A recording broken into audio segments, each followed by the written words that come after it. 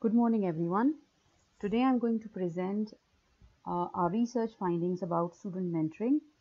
The topic of my presentation is Student Mentors, Sustained Motivation and Leadership. Before I start my presentation, let me introduce myself. My name is Rashida Iqbal and I'm a lecturer at Dhofar University Foundation Program. I'll be the first one to present the first half of the findings of our research. Then my co-presenter, Ms. Sucharitha, is going to describe the rest of the slides. So let me give you an overview of our today's presentation. I'm going to start with introduction, how it all started, the research, and then the second thing I'll discuss is literature review, the previous findings. Then I'll move to methodology and results and analysis, that what we found. At the end, we will have recommendation and conclusion, the final word. So let me begin with introduction and background about peer tutoring. Student mentoring or peer tutoring is a form of collaborative learning that involves people from similar social groupings who are not professional teachers helping each other to learn and learning themselves by doing so. This is a definition by Topping. And it also there are some studies which show that peer tutoring has academic gains for tutors and tutees. So this thought encouraged the implementation of this program at the university. Now let me take you to the background, how this all started. The students who attend the foundation program often have low motivation and lack study skills. The majority of student intake in the general foundation program is under 20 years of age. So they come from different regions, including many from the desert region. And an exception to few outstanding students, the majority lacks the eagerness to work hard or understand personal responsibility of taking the course. They are neither equipped with nor do they have the knowledge to equip themselves with the latest ways of learning and adapting to a structured system. Hence, the motivation level drops gradually as the intensity of the program develops. So, the time is another major constraint. Students start their classes at 8 a.m. and finish by 3 p.m. with a break time of 1 hour. This makes it difficult for them to sustain motivation. Furthermore, the teaching and learning pace progresses fast, with each level having 12 weeks to complete the course with 220 credit hours. So to keep pace, students need to have good study skills and sustained motivation. So the peer tutoring system was developed to solve some of these issues in 2015. The main aim of this program was to develop a conducive environment through collaborative learning and peer help. So our research objective is it focused on how peer tutoring has developed positive leadership attributes and sustained motivation among students who accept the role of tutor and mentor to their fellow classmates in a given class, keeping in view the general lackadaisical attitude of the tutees. So once our learning objective is clear, I'll take you to the previous studies, which is a snapshot. So foundation program is a transitional period to professional studies and develop appropriate skills for future.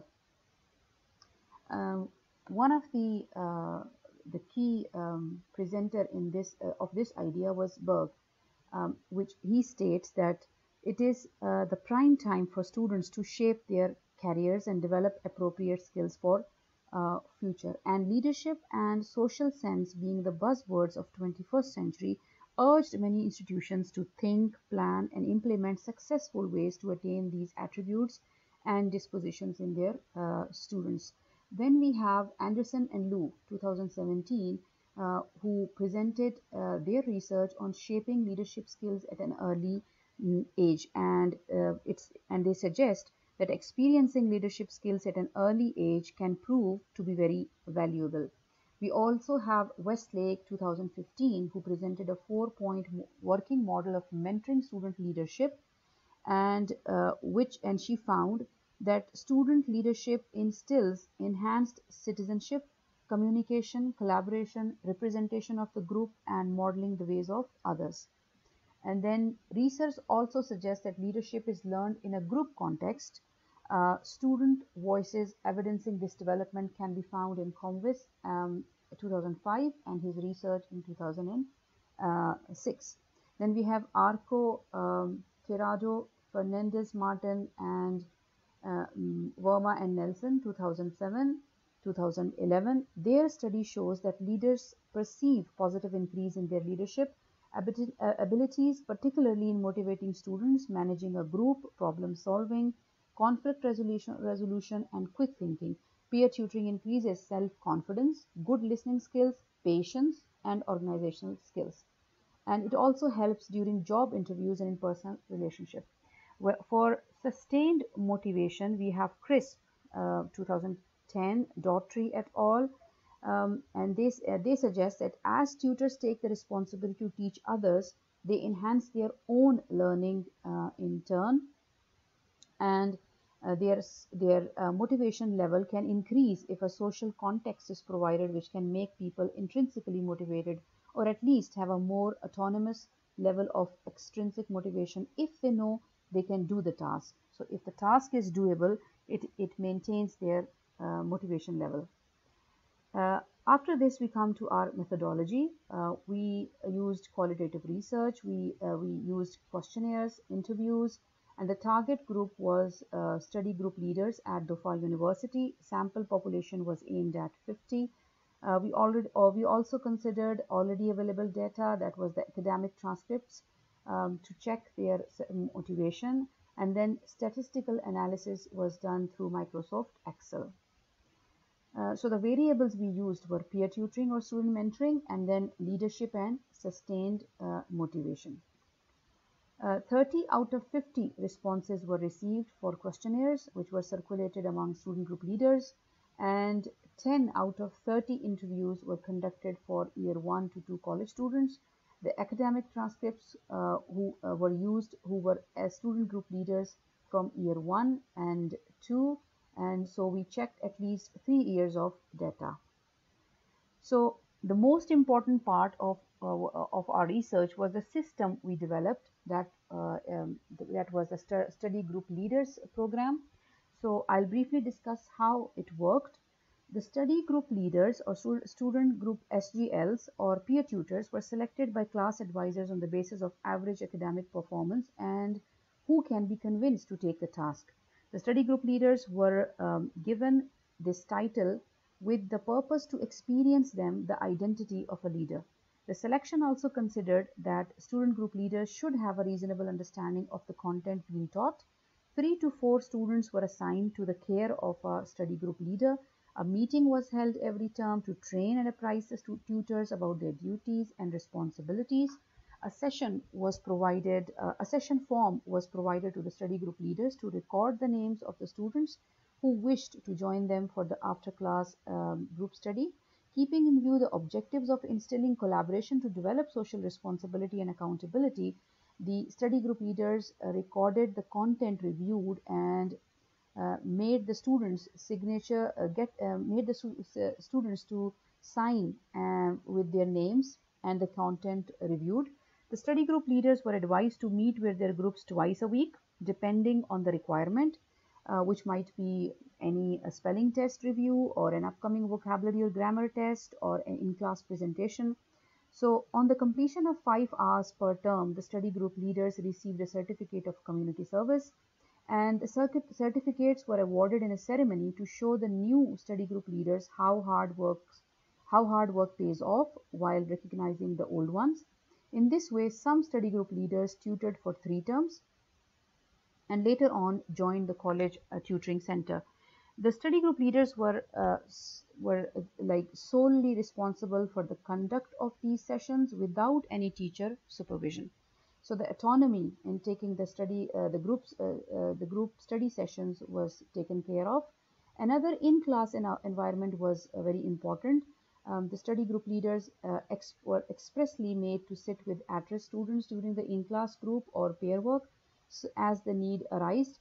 This helped to create a working bond between them. Once the in-class session was over, The study group leaders took on the role and motivated the group to continue with revision after the class. And then they were free to choose the time, the slot, and the duration and the content of the session, making them feel empowered and engaged. So this was the working of the study group leaders program, which was started in 2015, and it continued till 2019 summer. Now we move to results. So my co-presenter, Ms. Sucharitha, is going to explain the rest of the slides. Thank you so much. Thank you, Rashida, for the first part of the presentation. I am Sucharitha Rajagopalan, and I'm going to give the results of the data that we collected regarding student mental, sustained motivation, and leadership attributes. The findings of the questionnaire for development of leadership attributes were based on this. The survey here in graphic presentation shows the following factors. The first item on the questionnaire was motivation and independence. The questions in this section pertained to being proactive, feeling confident while facing a group, working independently, and being a role model. You can see that 83% of the respondents felt that peer tutoring helped them to become proactive, provided confidence to be role models with a high sense of accountability and act as the agents of change. They not only believed in teamwork but also felt confident while working alone. They were always on the lookout for new opportunities to improve their skills, and they believed that dependence does not curb creativity. The second item on the questionnaire was responsibility and sustainability. The questions related to teamwork, sense of community service, and being responsible. You can see that 70% of the respondents liked to take up responsibilities and believed in community service. What was noticeable was that almost all responses reflected strong intrinsic motivation towards teamwork. They enjoyed doing what they did, and sustained motivation appeared inextricably linked to both person and context. The third aspect of the questionnaire focused on developing communication skills. The questions centered on the importance of social interaction, sharing ideas, being open-minded towards criticism, confidence in giving opinions, and not being afraid to make mistakes. You can see that 73% felt that knowing others in the student community is an important aspect.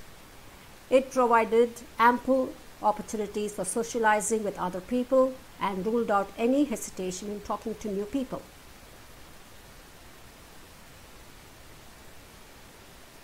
This indicates the development of communication skills and being considerate.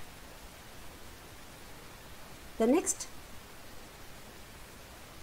fourth item considered the development of study skills. The questions gathered information about the belief in teamwork, differentiated learning, the importance of cooperation, and need for collaborative learning. The results show that 80% found group work very satisfying. It promoted learning and increased collaboration among peers. It also enabled the team members to finish work on time and help them learn from mistakes. The student group leaders developed a sense of integrity, ability to accept learners' differences, and meeting deadlines.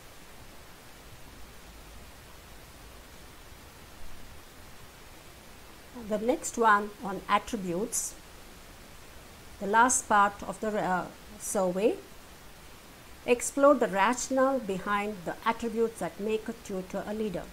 In response to what makes student group leaders take up the role, 46% of replies focused on recognition, and a similar 46.7% said that it was the challenge that this role offered. About 23.3% found it self-satisfying, and a small percent even felt that it gave room for creativity. Most of the student group leaders took this role because it was challenging, while some wanted recognition. Coming to other evidences of development of leadership attributes among the student group leaders, we have the peer tutors meetings and the remedial sessions and recognition. In peer tutors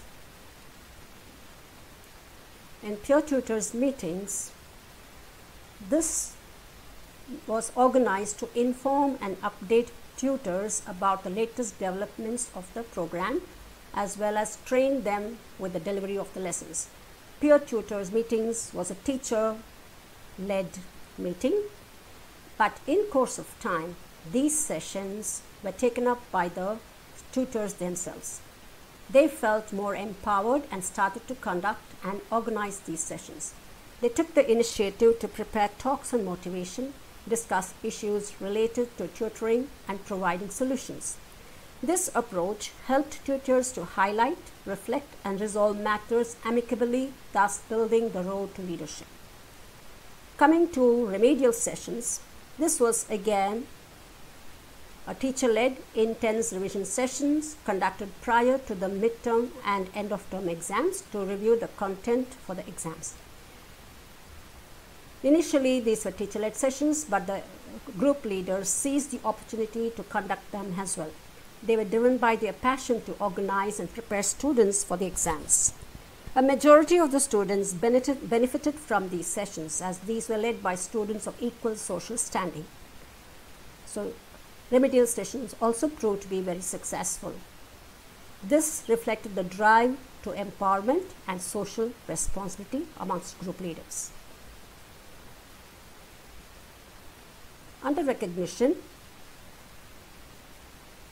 as you all know, an incentive is always a sweet fruit of success. The idea behind rewarding student group leaders was to recognize their efforts, instill a sense of community service, and sustain their motivation. The group leaders were awarded certificates and mementos depending on the hours of service rendered. Surprisingly, there were tutors who even tutored for more than 35 hours per term. So these are some of the evidences of development of leadership attributes among the group leaders. There were also interviews conducted for these group leaders. About 10 of these responses where the respondents showed a positive attitude and confidence about administering the study group. They also considered study group as an inevitable part of their learning experience. So much so that even after they finished their foundation program, they continue to be tutors at the college level. We can also say that peer tutoring, or the student group leaders, the mentors, showed increased academic potential and sustained motivation. We collected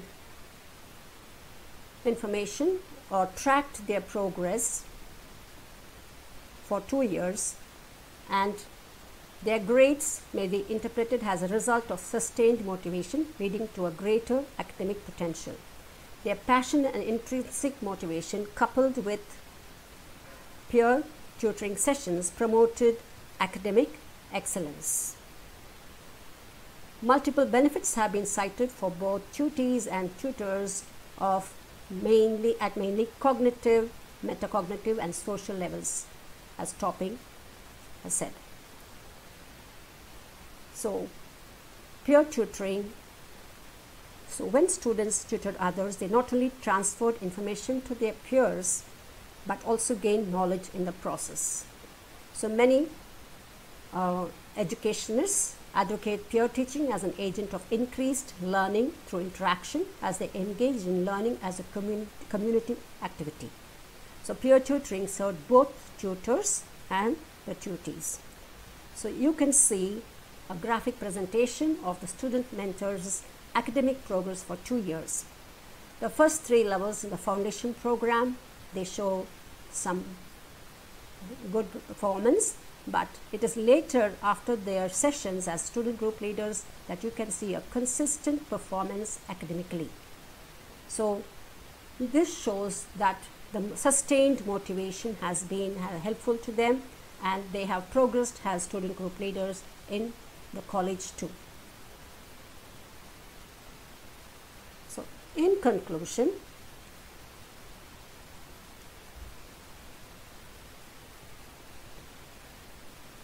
we can say that the peer tutors develop critical thinking, evaluation of content, which results in owning their decision.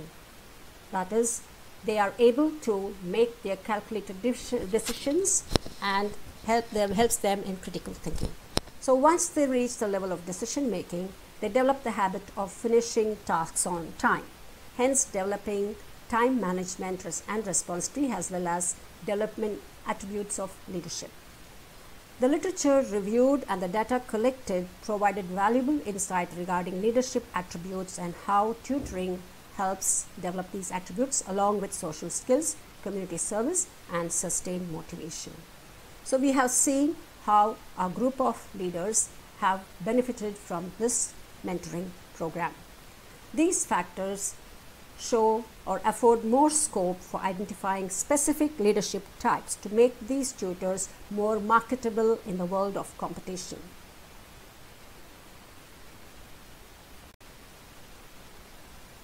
So there is always the two sides of a coin. So we do have some limitations, and this tutoring program, the systematic procedures, provide solutions to issues of students with the low motivation at any foundation program. It builds a congenial atmosphere where hesitation and reluctance are replaced by collaboration, trust, and confidence. Some of the recommendations that we have regarding the show of great promise by these group leaders is that a certified program would benefit these student group leaders, so that if they leave this university with a diploma before attaining any master's or bachelor's degree, they could still be employable. The employability of these people could be at a higher level, and showing the abilities, the attributes and aptitudes. When you look at these, when you judge these things from the student group leaders, we could provide targeted training so that we can channelize their energies and make them more employable or more beneficial for their future career. In conclusion, an evaluation tool for the mentoring program to validate results is also one of the recommendations that we feel is to be in place. This will help us to understand that this research is suitable for all other institutes, so it can be applied to other colleges or institutions as well. So we can thereby help students through these mentoring programs to find employability and make themselves more equipped, well equipped for their future after student life.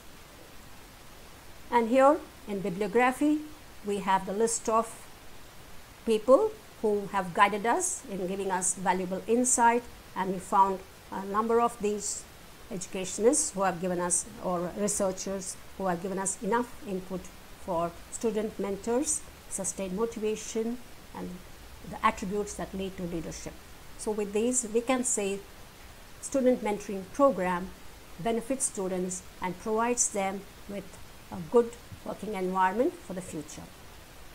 Thank you for being with us, and for any details and questions, please contact us at these email IDs.